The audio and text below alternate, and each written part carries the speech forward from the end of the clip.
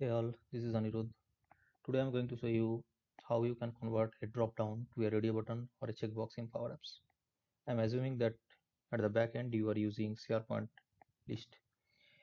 When you are creating one SharePoint list, and in this SharePoint list, if you want to create one choice column, there are three options at the bottom. You can select either drop down of those choices or radio button or checkboxes. Let's say I have created three different column, choice column A, B, and C.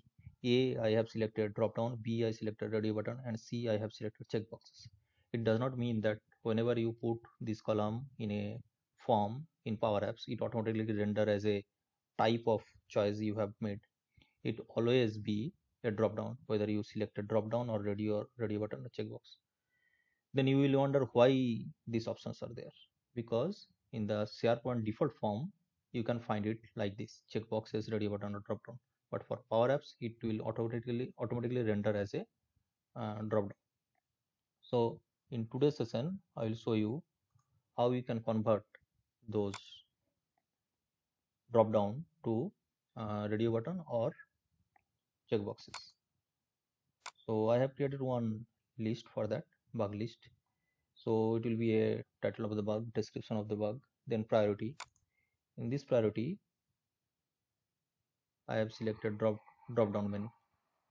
Okay, then it will be severity, then it will be a radio button, and then for force affected, what kind of force affect if this bug raised. So basic, intermediate, and advanced.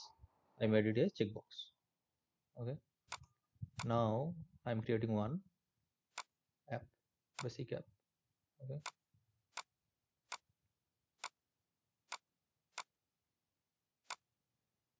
here I will insert one button first,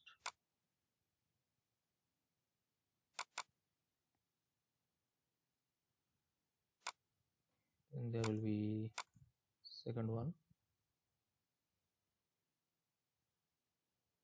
So it will be home screen.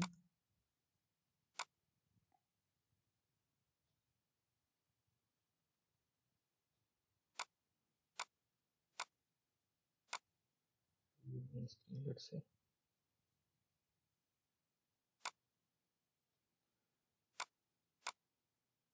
Now home screen start button is navigate to main screen. So for now this is the main screen. I'll put one. First I will select my data source,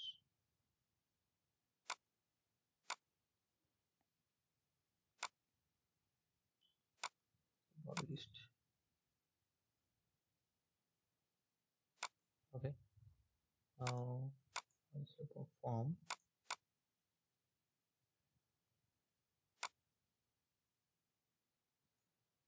In this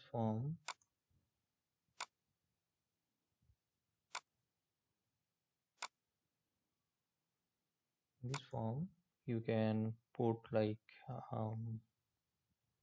bug list. Okay, now go to title, and there be directly showing you priority 1, priority 2, and priority 3. Priority, severity, rest area, force affect.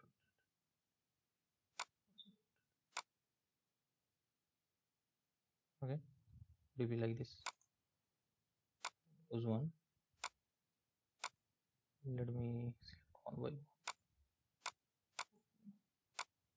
Okay, as said, everything will be drop down. Now one by one, if I select, you can see it is like this. So first I will change the severity as I selected radio button. Unlock, go here, radio button, put it as a layout horizontal.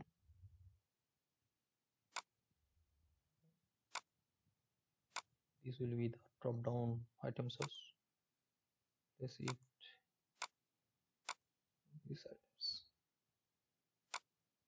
and copy the name of the default control and delete.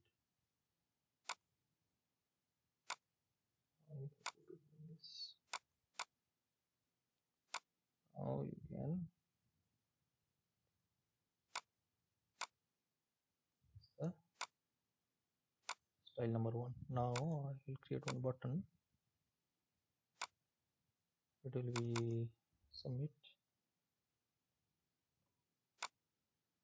and I will directly submit form. Then it will be 1. I will navigate to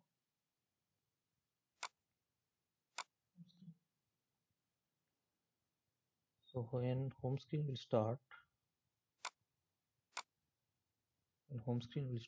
the time I will reset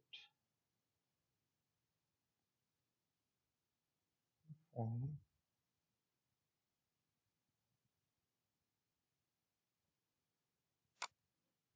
Okay, so test 1 2 3 4 5 6 OTP1 CSS1. I'll put, now you can remember S2 I am selecting. I'll submit. Go here. This is the new one. Just put it. And S2 is came. So I did not change any code. I did not change anything. Okay. Next, we made a checkbox. Select this. Go here. Select one gallery. Can be a flexible gallery. So gallery is actually not directly insert into a data card. You need to do some different style like this. Okay. Now here you need to do is this is the gallery. Okay. So this is the gallery. In this gallery, what I will do, I'll put one box.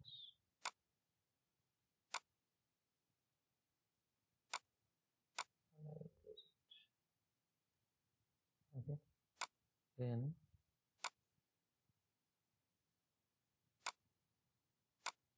data source I will put it like this. And here it will be this item dot value. So now you can see the checkboxes appeared. Okay. Next, what you need to do whenever, so every checkbox have two event, on check, now on uncheck. Okay. So what I will do in on check of every text box in checkbox, I will collect the data via collection. So I am giving the name checked area, CHECK.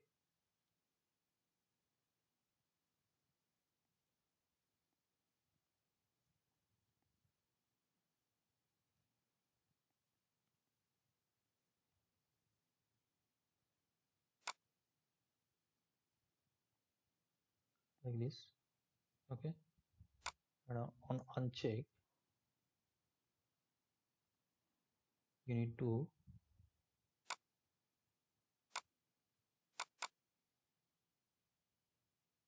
remove it from the collection.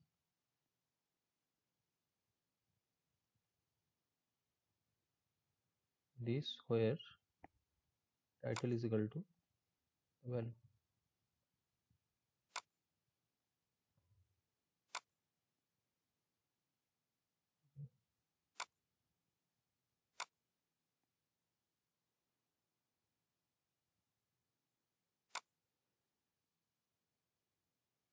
So this is how it is. So how you can create the thing. Now what I need to do is I need to fill this drop down with whatever I am checking or unchecking the value. Okay, so in short, whatever the collection I am getting after checking or unchecking, everything I will create here. Okay,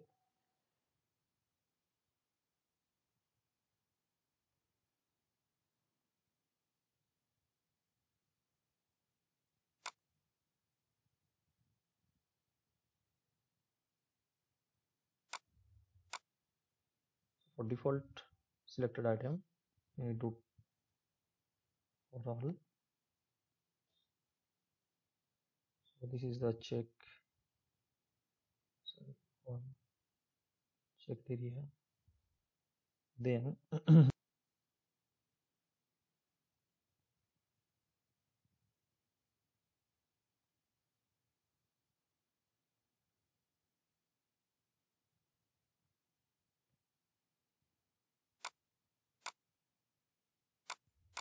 this.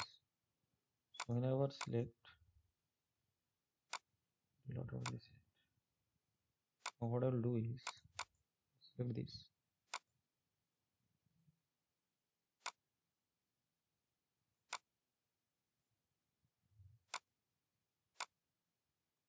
I will not change any kind of code.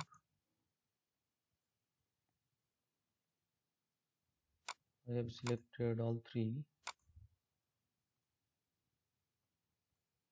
You see here, see all three are there. Okay, so that's all.